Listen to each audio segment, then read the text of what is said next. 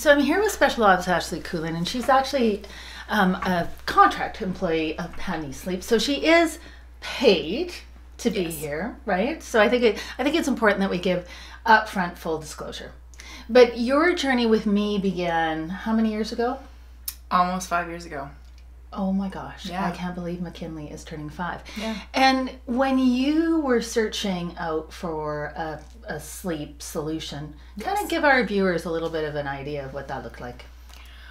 Well, I mean, I went down the rabbit hole of Google, as we all do. Yes. How to get my baby to sleep. And probably at 3 in the morning while my baby was asleep on my boob.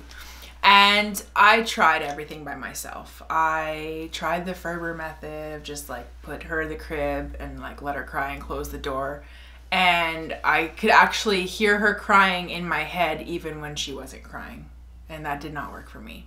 I tried the nursing to sleep. I tried the rocking to sleep. And my baby's a big baby. So she grew out of her swing pretty early. She grew out of these things pretty early.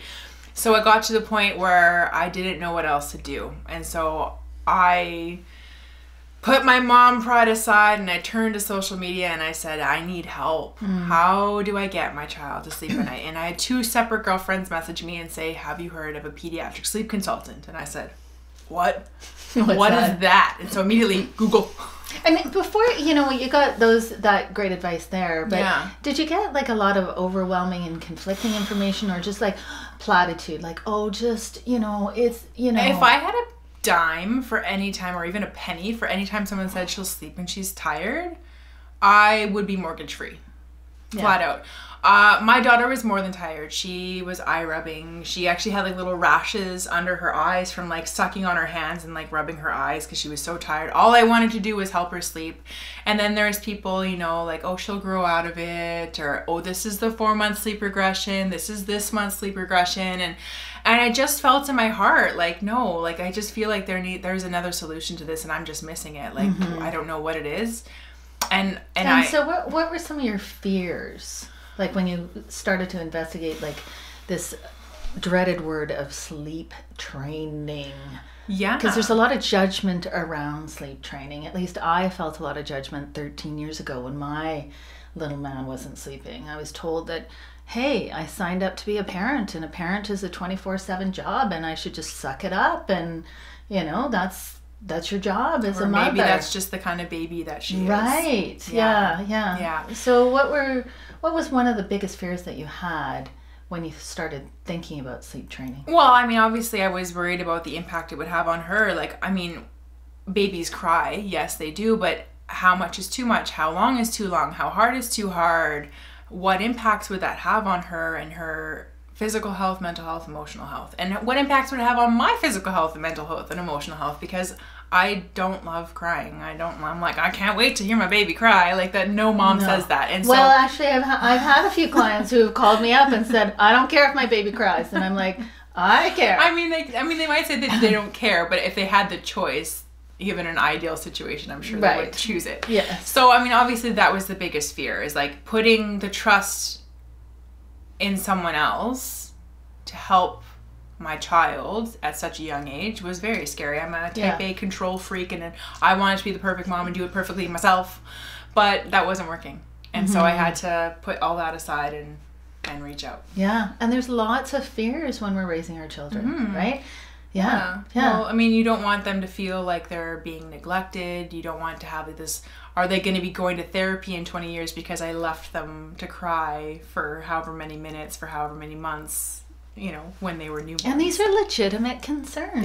Really legitimate concerns. And that's one of the benefits of working with somebody on the team here at Pam Nease Sleep, is that you can get these fears out on the table, and then that individual can hold your hand through the entire process. And absolutely. Sometimes they're reassuring you, saying, yes, that's normal. And other times during the journey together, they'll be saying, let's modify the game plan. I can't remember now. That goes back almost 5 years, but I don't know how often we were modifying our original game plan. Do you? Well, my first daughter, she was pretty textbook. Yeah. She was like, top of the class. Like when we finally started to lay the groundwork, she picked it up pretty quick. But my second daughter, and I always thought, oh, you know, it's just easier with every kid that you have. I already knew the steps in the process of the baby sleep, but I wanted to start as a newborn. So even though I am technically part of the Pam Nease Sleep family and team, and I have access to this information, I still knew the value of hiring.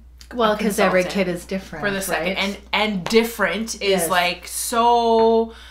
Is putting it so lightly, because my second child was born with quite a few health complications, and she had a breathing disorder. So even though you knew it was going to work because of McKinley, right? Yeah. And how old was McKinley when Daniela was born? She was just turning 3. So you had 3 years of phenomenal sleep. Yes. But you still had new fears when it came to Daniela and teaching her to sleep. Yes, because I mean, you're adjusting to a new family, and how do I do 2 separate bedtime routines? Who's going to bed first? What's going on there? But then my daughter ended up having like GERD, really bad like reflux and breathing issues and all of these things, and yet we were still able to very gently lay the groundwork of sleep from a newborn to the point where when she was 3 months old, she was still already sleeping 9 hours through the night, waking for her feed and going to bed. Yeah, so for special ops with baby number 2, which is what I did with baby number 2 as well, with the wisdom that you learn, we both decided to instill habits rather than change habits with our second children. And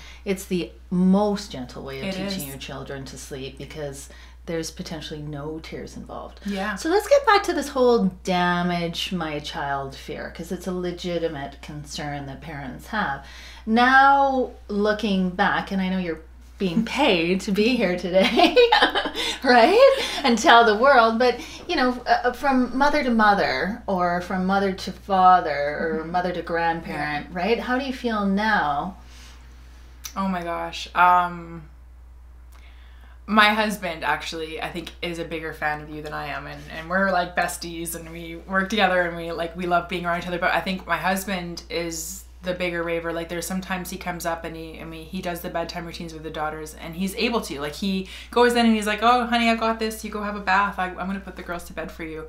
Right. And he comes up behind me when I'm like, you know, making us pouring a glass of wine, or we're making our own special dinner together to have once the girls are sleeping, and he's like, you know, we got to get Pam more wine. And I'm like, why? And he's like, look what she does for us. Like, even though our day was total chaos with these girls, they're just bananas, they're so busy, we close the door at 7:30 at night, and they will sleep, and we don't have to worry about them. They're gonna get great sleep and be healthy and happy when they wake up first thing in the morning. We know when they're gonna wake up in the morning. We know how much time we can spend to each other and still take care of our sleep and our mental health. Right.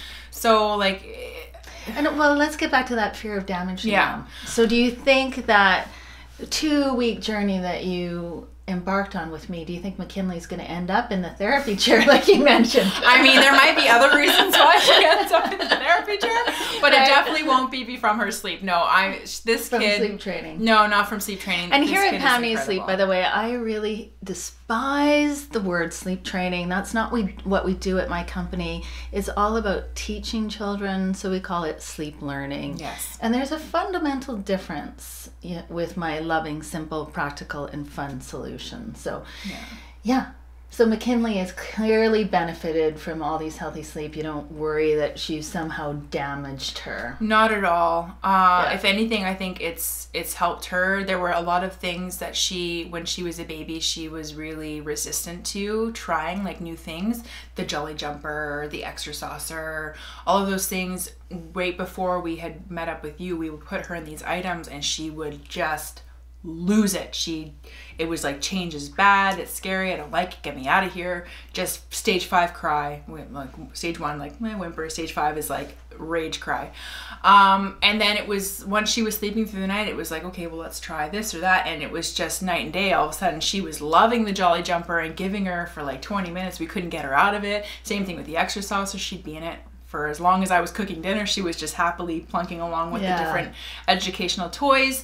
And it was mind-blowing. And right after, we had been trying with the rolling over and the sitting up and the crawling, and within a matter of weeks of sleep training, it was like boom, boom, boom, one right after another. And I can't say for sure if one had anything to do with the other, but I know how much better at things I am when I get a good night's sleep. Oh, well, there's science to back that up. And so it was like all of a sudden she was rolling over in both directions. All of a sudden, within a few weeks, she was sitting up on her own, and with a few weeks after that, she was crawling, and it was all in this short window of time where we had struggled to try and get her to these milestones before, when sleep was still a challenge. Right. Yeah, so if anything, I think it was probably the greatest benefit ever. Like, my kid barely gets sick, or if she gets sick, she'll get like a fever for half a day and she'll have a longer nap and be fine. Rob and I will get taken down like we've been hit with the plague, and of course she's fine. She still wants to play. She still wants to do all these things, but thank goodness. Right.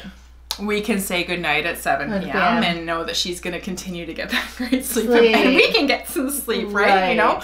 But I think, if anything, it's helped her immune system. It's helped her ability to adjust to different situations. She's in preschool right now. Yeah. And in preschool, you know, like, there's no fear. She was just like, I feel like it gave her confidence.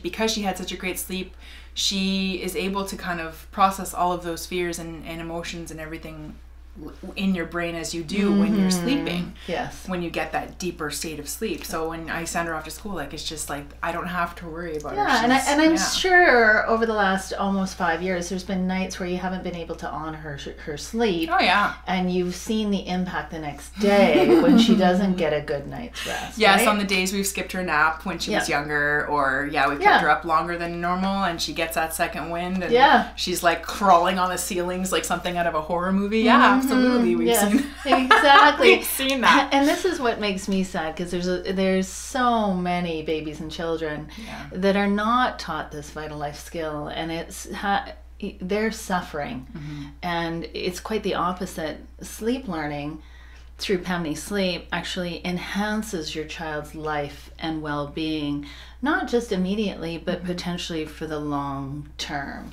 And when I was a sleep-deprived mom ready to jump off the bridge and take the baby with me, I was really scared about the fact that I could potentially damage my son. And there was an internet 13 years ago, but I really feel for parents today, because I was overwhelmed with the amount of information 13 years ago. It's even more overwhelming and so contradictory. It really is. So 13 years ago, I made the decision to trust a professional, and I took the risk to teach my son to sleep, and it made such a profound impact on me that I wanted to help others.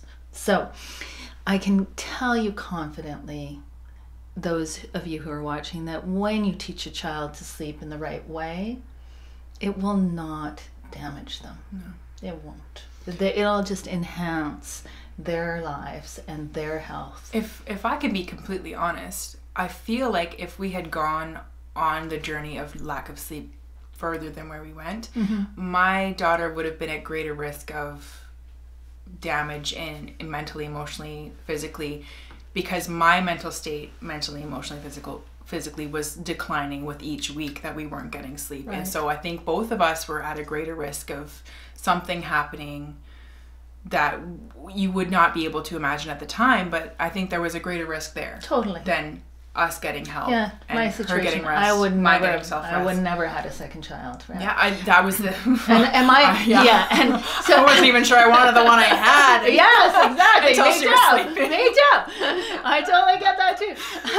So, yeah, it really sleep is the foundation to good health, and without this healthy foundation, you can't build the house. You need the healthy foundation of sleep, and then your child will thrive. Yes. And my argument is, it's not selfish to want your child to sleep. It's actually self-full, because you can't raise a healthy child until you start with a healthy parent.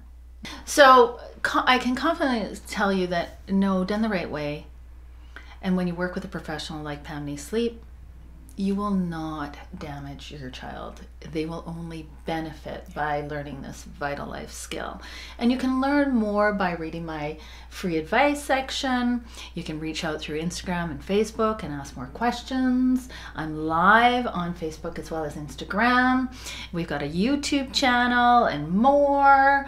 And the best people to talk to are past clients like Special Ops. So I invite you to go to the love letters section and hear from other parents. Or if you're ready to get sleep now, Just go into the Get Sleep Now section and we'd be delighted to help you and your family and transform your life just like Special Ops was. Twice.